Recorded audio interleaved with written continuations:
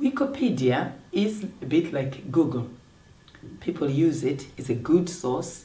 It's a good source for being a first port of call. So you go to Wikipedia, you go to Google.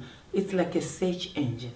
You go into it, you put in information, and a lot comes back to you. So you can be searching for anything. Let's say you're searching for the meaning of a word. Let's say you're searching for the word research, or you're searching for the word museum.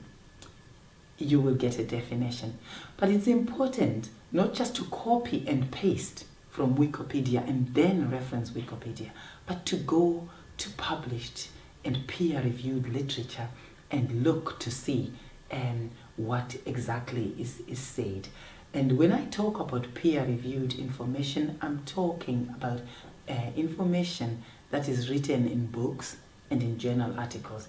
That's information that's been reviewed by other scholars who are more experienced in the subject area, and therefore it's more authentic. That information is authentic. It is an authoritative scholarship base about it because it has been peer-reviewed. So it's important to use peer-reviewed sources if you can.